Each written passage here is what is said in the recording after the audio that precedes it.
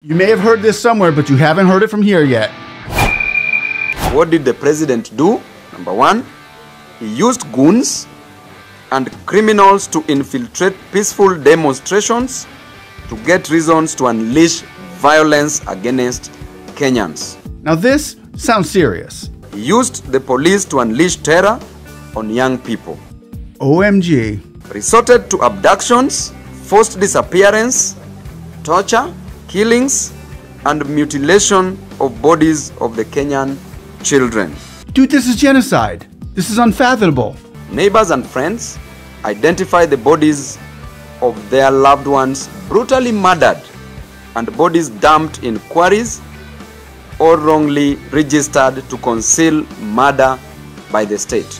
Someone's got to pay for this. I mean, can you imagine if you did this? Off their heads. I have stood by parents and communities burying young Kenyans killed by President Ruto and his rogue policemen.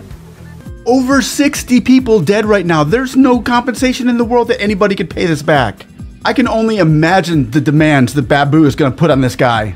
We demand from Ruto these bare minimums. Pay to the families who've lost their loved ones 1 million Kenya shillings for funeral expenses. Funeral expenses, okay. Number two, compensate the bereaved families at 10 million Kenya shillings each for the excruciating pain, agony, and suffering you have put them through. 10 million shillings for my dead child. Nah, I don't accept. Pay all the medical expenses for the young people who have been brutalized by the police upon your instructions. Oh, that's fair. I mean, I can cut off your leg. Here's a wheelchair. I just bought this for you. Enjoy. Punch in the eye. Here, I just bought this fresh ice pack and it's cold. Here, put that on. Toodaloo. Release all the young Kenyans that you abducted and continue to hold incommunicado. That's a phone call away, no problem. Drop all the trumped up charges you have pressed against innocent Kenyans who were arrested while calling for good governance of their country. Another phone call. Not a very steep price to pay for genocide, would you say? I mean, even Netanyahu would take this deal, and he was targeting his enemies. Keep in mind that all Ruto really has to do is say, hey guys, I got these demands here, add another 500 million to the finance bill, and we're gonna tax these poor bastards so that the Kenyans themselves can pay for this. The family members of the victims themselves, they'll be paying for this. It's not gonna come out of my pocket. You can agree with me or disagree with me. Fine, we can be happily incompatible. We can agree to disagree. But hey, let's watch this together, grab a drink, and one love. Let me start by expressing my heartfelt condolences to the families that have lost their loved ones these last few weeks. I feel your pain, and I know it will take time before meaningful healing comes. To those nursing injuries from the brunt of Ruto's forces, in hospital beds and at home, I wish you quick recovery. May God console you.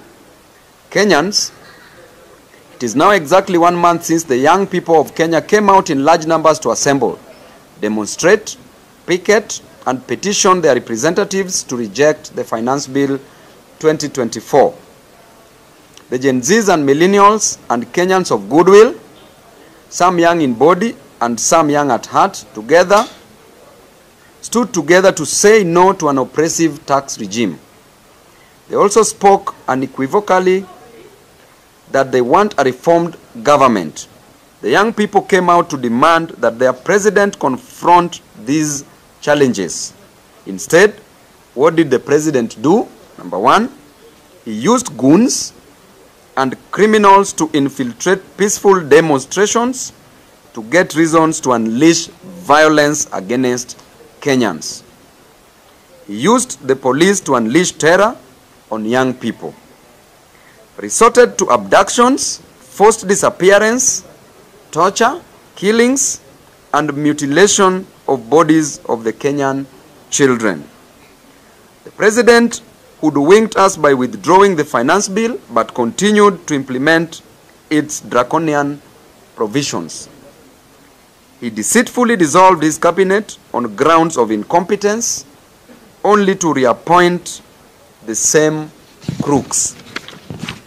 He completely refused to listen to the issues raised by Kenyans, and instead he raided the opposition to appoint cabinet secretaries in a bid to weaken oversight against his government and to gain cosmetic stability to consider the next general election and to ignore this and the next generation. No Gen Zs were nominated in this cabinet. No gender rule considered, thereby discriminating on women. Persons with disabilities were not considered. The only disabilities which were considered were mental disabilities, which were considered in the current cabinet. And don't get me wrong, I am not bashing Babu here. He seems like a very good senator. He really does. I mean, he sounds pretty legit. But I just don't think that he sounds like a politician too. He just sounds like a politician. That's why I had to cut 90% of this video out, because it was all political pandering to his base and against Ruto on other things where, honestly, they've been happening forever, and he's probably responsible for a lot of it. But I don't think he's a bad guy. I just don't agree with his demands.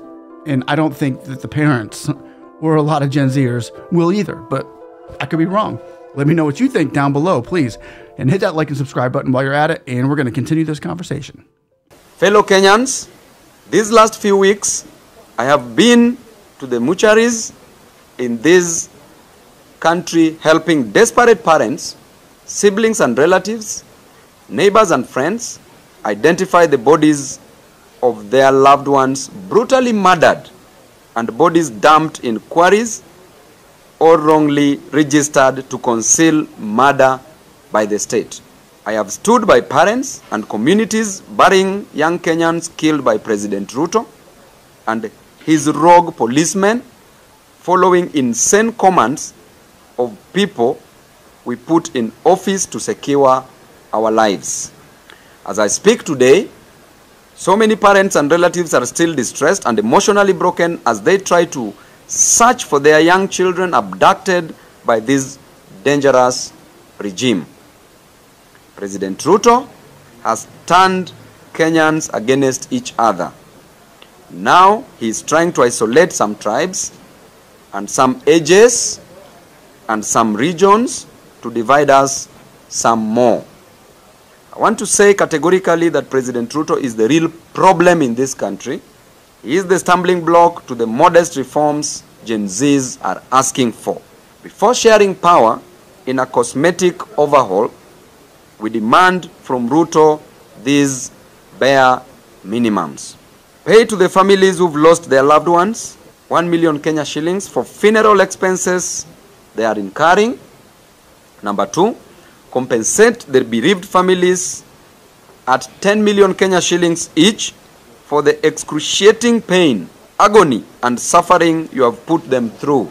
Declare a mourning day and hold a national funeral service mass in honor of the patriots you have killed.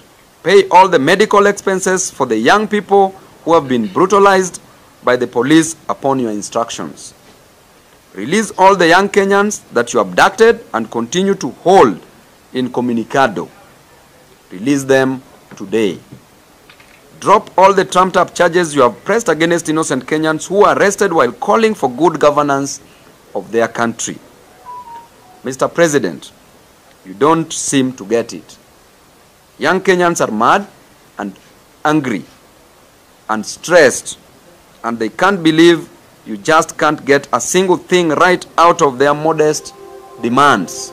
So when you really think about it, this is how society is being programmed to respond right now, where the powerful and the wealthy can get away with murder and pay their way off, be okay, find a way out, and be on their merry way. But when it comes to the average person that's the victim of these heinous crimes that the powerful in government or in general society with lots and lots of money can get away with these things without any repercussions whatsoever. Really, it's just a pat on the wrist, and it kind of goes, you know, takes them out of their comfort zone and makes them feel uncomfortable for a little while. But to me, that's the way society seems to be running right now, and they're asking us as people random citizens, the lower class citizens, to accept it and be happy.